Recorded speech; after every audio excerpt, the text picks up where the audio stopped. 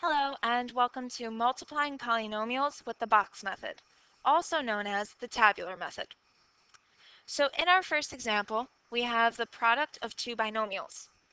In other words, they both have two terms each, which means we are going to make a box that is 2 by 2. You're going to take one binomial and write it across the top so that each box has one term. And you're going to take the other binomial and write it along the right side. It does not matter which binomial goes on top and which binomial goes on the side. I could have wrote the x plus 5 on the top if I wanted to. What does matter is that we're writing the x plus 5 along the right side and not the left. We're not going to write it on the left because when we get into dividing with the box method, it makes a difference. We're specifically going to want the binomial to be across the right-hand side. To fill out what goes inside the box, you're going to use the grid pattern to multiply. So x times x would give you x squared. 2 times x will give you positive 2x. Make sure you're keeping your sign, that way you don't forget whether something's positive or negative. X times 5 is plus 5x. And the very last one, that is 2 times 5, is plus 10. The nice thing that I like about the box method is that when you do it, you will always get your like terms along your diagonals. So you're going to write out exactly what you see. I see an x squared, and then when I go to the x to the first power, along my diagonal, I see a 2x and a 5x. You're going to add them together, combine like terms to get 7x, and I see a plus 10. And you are done. Make sure your answer is in standard form, so the term with the largest exponent is first, and your constant is last. For the next example, we have a binomial times a trinomial. So you're going to make a box that is 2 by 3. Personally, I like to make my boxes 3 by 2. So what that means is that I like to put the trinomial on top,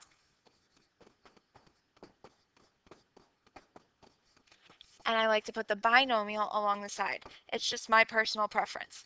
If you made a box the other way, and if you put the x minus 2 up top and the trinomial along the side, you're not wrong. This also works. You will get the exact same answer as me. It's just whatever you like to do. We're going to fill it out just like we did before.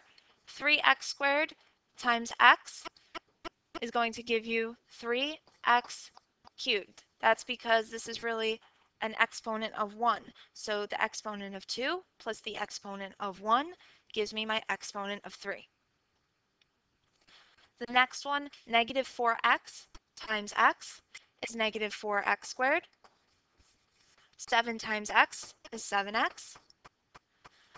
3x squared times negative 2 is negative 6x squared. Negative 4x times negative 2 is positive, be careful, 8x. And 7 times 2 is negative 14.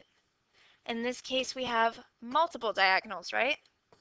So we're going to add along each diagonal separately. Our answer, my largest exponent is x cubed, so I'm going to start with the 3x cubed. Go on to the x to the second power.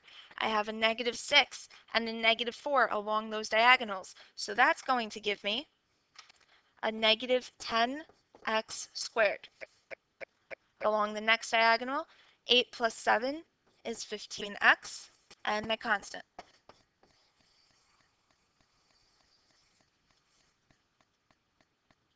There is one more example, and this is actually a trick. So try to see if you can figure out what is missing in this example. If you need a hint, look at the exponents.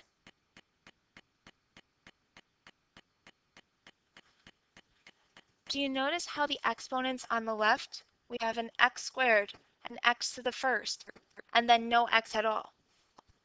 but on the right, we have an x squared and then no x at all. So on the left, you're going in order, 2, 1, 0. On the right, we go from x squared to 0 x's.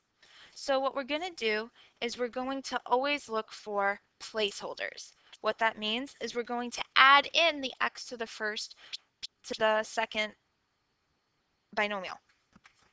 That means we're going to rewrite this problem as x squared plus 3x plus 1. And the next one, we're going to write it as x squared plus 0x, because if it's 0x, we're really not changing anything. Minus 2. Now your exponents go 2, 1, 0 x's, right? So now that everything's in order, we have a trinomial times a trinomial. That's a box that is 3 by 3. Does it really matter if you include the placeholder for multiplying? The answer is no. However, it does matter that you include the placeholders when it comes to dividing. So we're going to put it all the time, that way we never forget about it when we're dividing. Write any trinomial you prefer on the top, and write the other one along the side. And just multiply it all out.